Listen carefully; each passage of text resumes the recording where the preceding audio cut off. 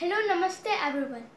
My name is तन्मय कुमार और मेरे YouTube channel तन्मय उन्नति टैलेंट को लाइक एंड सब्सक्राइब जरूर करें। सो फ्रेंड्स, जैसे कि मैंने आपको प्रीवियस वीडियो में chapter number 3 separation of substances science topic class 6 का सेक्शन नंबर 2 बताया था।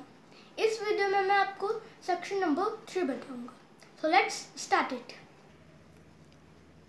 Methods of separation. Section number 3 methods of separation. पिछले सेक्शन में हमने नीड्स फॉर सेपरेशन डिस्कस किया था, यानी कि सेपरेशन की क्या नीड्स होती हैं, हम किसी भी मिक्सचर को क्यों सेपरेट करते हैं। अब हम पढ़ेंगे मेथड्स ऑफ सेपरेशन कि मिक्सचर को कैसे सेपरेट किया जा सकता है। Different components of a mixture have different chemical and physical properties. आपको पता ही है कि एक मिक्सचर में different components either of any state उसके डिफरेंट प्रॉपर्टीज होती हैं, केमिकल प्रॉपर्टीज और फिजिकल प्रॉपर्टीज।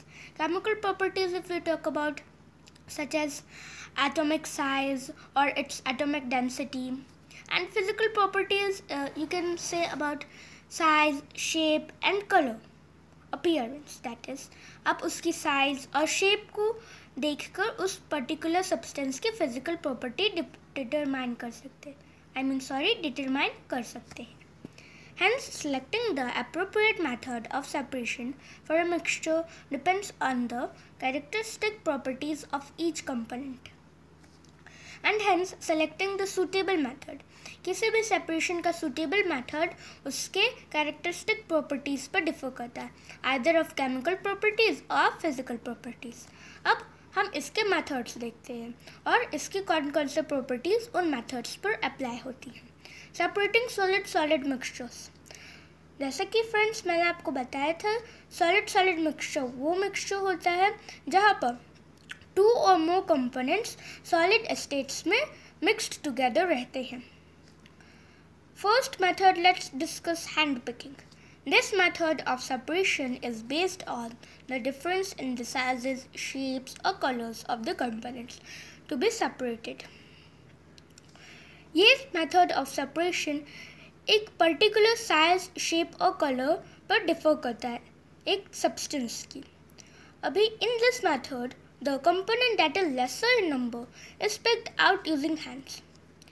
इस मेथड में जो भी इम्प्योरिटीज लेसर इन नंबर है उसे हम हैंड से ही पिक आउट करते हैं और ये साइज, शेप और कलर्स से हमारे आइज को रिट्रैक्ट कर लेता है, जिससे हम इन्हें आसानी से क्लासीफाई कर सकते हैं। Substances that can be separated by hand picking are all types of food grains and pulses having stones, pieces of dirt, husk, etc. अब इसके एग्जाम्पल्स देखते हैं कि कौन कौन से सब्सटेंसेस हैंड पिकिंग से हो सकते हैं। Food grains and pulses having stones, pieces of dirt, husk, etc. Food grains means if we talk about rice or wheat, or pulses like grain, gram, moong dal, these other come under the pulses. So ये सब food items जिनमें stones, pieces of dirt, husk, ये सब small impurities रहती है, इनको हम hand से ही pick out कर सकते हैं।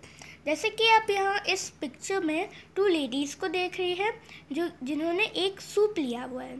इसे हिंदी लैंग्वेज में सूप कहते हैं और इसमें राइस ग्रेन्स है। इसमें स्मॉल इम्प्यूरिटीज़ है like small stones, pieces of dirt, जो कि ये हैंड से ही पिक आउट कर रही हैं easily through the hand picking process. इसे ही हम हैंड पिकिंग प्रोसेस कहते हैं। Second method, threshing. The process of separating grains from stalks of harvested crops, either by beating the stalks against a hard surface or by using a threshing machine, is called threshing. Process of separating grains from stalks, वो process जहाँ पर grains such as wheat and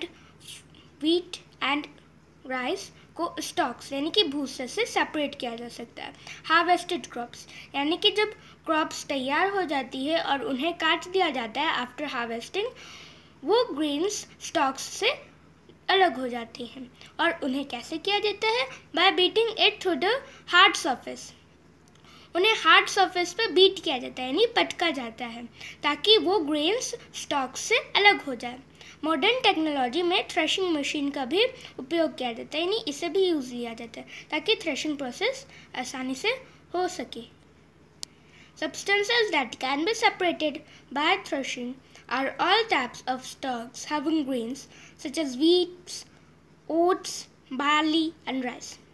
वो सभी substance threshing process से हो सकती हैं जिनमें wheat, oats, barley and rice के स्टॉक्स लगे होते हैं और उन्हें स्टॉक से सेपरेट किया जा सकता है। जैसा कि आप यहाँ पर एक फार्मर की डायग्राम देख रहे हैं, ये फार्मर इन स्टॉक्स जिसमें कि ग्रेन्स हैं, वीट, बार्ली, राइस और ओट्स, इन्हें ये हार्ड सरफेस पे बीट कर रहे हैं। हार्ड सरफेस पे बीट करने से क्या होगा, जो ग्रेन्स हैं वो यहाँ पर स्लाइड आउट करके नीचे आ जाएंगे और जो स्टॉक रिमेन यानी कि भूसा बच गया उसे यहाँ पर कलेक्ट आउट किया जा सकता है। Now third method, that is winnowing. The process of separating grains, heavier components from chaff, lighter components by the action of blowing wind is called winnowing. Winnowing wind से associated है। कैसे? Separating grains यानी कि heavier components, ये process grains को separation के लिए use होता है, जहाँ पर 2 कंपोनेंट्स पाए जाते हैं। एक होता है आपका हैवियर कंपोनेंट्स और दूसरा होता है लाइटर कंपोनेंट्स। लाइटर कंपोनेंट्स को यहाँ पर एक नेम दिया गया है shaft. By the action of blowing wind, wind की डायरेक्शन के अनुसार जब लाइटर कंपोनेंट्स उड़ते हैं यानी कि ब्लो होते हैं, उन्हें हम विनोइंग कहते हैं ताकि जो हैवियर कंपोनेंट है वो अच्छी तरह से प्योरीफाई हो जाए, उसमें कोई भी लाइटर कंपोनेंट रिमेन ना हो। Substances that can be separated by winnowing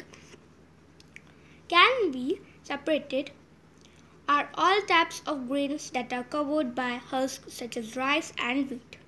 वो सभी सब्सटेंसेस विनोइंग से सेपरेट हो सकते हैं जिनमें हस्क पार्टिकल्स कंटेन हैं such as rice and wheat. This method of separation is based on the difference in the weights of the components to be separated. ये separation method उन particular weights पर differ करता है। Either वो lighter wait है और heavier wait है। अगर लाइटर वेट है तो वो विंड के डायरेक्शन में ब्लो हो जाएगा और अगर वो हैवियर वेट है तो यानी कि वो प्योरीफाई होके नीचे स्लाइड ऑफ हो जाएगा। जैसे कि आप यहाँ पर पिक्चर में देख सकते हैं, यहाँ पर एक फार्मर अपने बास्केट में खड़े होकर ग्रेन्स लिए हुए हैं। इन ग्रेन्स में हैवियर कंपोनेंट्स और लाइटर कंपोनेंट्स यानी हस्क स्मॉल इम्प्योरिटीज है। एक्शन ऑफ ब्लोइंग विंड के अनुसार जो हस्क पार्टिकल्स होंगे वो लाइट होंगी, इसलिए विंड के डायरेक्शन में उड़ जाएंगे यानी ब्लो हो जाएंगे, और जो हैवियर कंपोनेंट्स रहेगा यानी कि ग्रेन वो नीचे आ जाएगा जिससे कि ग्रेन प्योरीफाई हो जाएगा। Coming to the fourth topic, that is sieving. This method of separation is based on the difference in the sizes of the components to be separated. अब ये मेथड ऑफ सेपरेशन एक particular substance के size पर differ करता है। How? Let's see with this example. यहाँ पर आप एक शेफ को देख सकते हैं, इन्होंने एक सीव लिया हुआ है। सीव को हम हिंदी में छन्नी बोलते हैं। छन्नी में व्हीट फ्लोर यानी कि आटा को प्योरीफाई किया जा रहा है। अब कैसे प्योरीफाई किया जा रहा है? यहाँ पर व्हीट फ्लो को रख के wheat flow in small pores से पास आउट हो रहा है और व्हीट फ्लो में जो डिफ़ॉल्ट इम्प्योरिटीज़ थी वो इसी पोर्स में रह गई, इसी सीव में रह गई, छन्नी में, और वो नीचे स्लाइड आउट नहीं हुई, जबकि व्हीट फ्लो प्योरीफाई होके इस कंटेनर में स्लाइड आउट हो गया। इस प्रोसेस से व्हीट फ्लो हमारे सीविंग प्रोसेस से प्योरीफाई हो गया। The larger component is left behind in the sieve while the smaller component passes through the pores of the sieve. The component to be separated should have particles having size smaller than the sieve pores. Larger component sieve में ही रहेगा, जैसे कि आपने देखा कि जो impurities थी वो छन्नी में ही रह गई, और जो smaller component यानी कि जो wheat flour था वो small pores से pass out हो गए, purify हो गए। जो component हमने यूज़ किया उसका साइज स्मॉलर था सीव पोर से, इसलिए यानी कि जो व्हीट फ्लोर था उसका साइज सीव पोर से बहुत छोटा था, इसलिए वो इजीली पास आउट हो गया, और जो इम्प्योरिटीज़ थी वो सीव पोर से बड़ी थी, इसलिए वो वहीं पर रह गई। आपको ये रिमाइंड रखना है कि जो इम्प्योरिटीज़ हो वो सीव पोर से छोटी ना हो, वरना वीट फ्लोर इम्प्यूरिफाई ही रहेगा। Substances that can be separated by sieving are the ones that have brine or impurities in them, such as flour and semolina. वो सब्सटेंस सीविंग से सेपरेट हो सकते हैं जिसमें ब्रिन है। ब्रिन एक इम्प्योरिटी है जो एक सिंपलेस्ट फॉर्म ऑफ हस्क है। हस्क जो कि बहुत स्मॉल स्टोक होता है और उसका भी सिंपलेस्ट फॉर्म यानी कि बहुत स्मॉल पीस व्हीट फ्लोर में पाया जाता है और जो कि सेपरेट किया जाता है मिलिंग प्रोसेस के दौरान। और फ्लोर और सेमोलिना इससे प्यूरिफाई होते हैं। Wheat flour is sieved before it is used for making dough. Wheat flour यानी कि गेहूं का आटा, सिंपली हम इसे आटा भी कह सकते हैं, वो सीव होता है, वो छन्नी से छाला जाता है। बिफोर वो आटा गूंदने से पहले उसे सीव किया जाता है ताकि वो अच्छे तरीके से प्यूरिफाई हो जाए। During construction of buildings, stones and pebbles are removed from sand by sieving. अब ये कंस्ट्रक्शन ऑफ बिल्डिंग्स में भी देखा जा सकता है। कैसे? जब सैंड को सीव पोर्स में डाला जाता है तो जो स्टोन्स और पेबल्स जो कि सीव पोर्स से बहुत बड़े होते हैं वो उसी में रह जाएंगे और जो सैंड जो सीव पोर्स से छोटा होता है वो प्योरीफाई होके स्लाइड ऑफ हो जाएगा यानी कि नीचे आ जाएगा थ्रू द सीविंग प्रोसेस। ये था हमारा description chapter number 3 separation of substances class 6 science topic का सेक्शन नंबर 3। अगर आपने हमारे यूट्यूब चैनल तन्मय उन्नति टैलेंट को सब्सक्राइब नहीं किया है तो इसे सब्सक्राइब करें। अगले वीडियोस में मैं इस टॉपिक को कंटिन्यू करूँगा। Bye bye.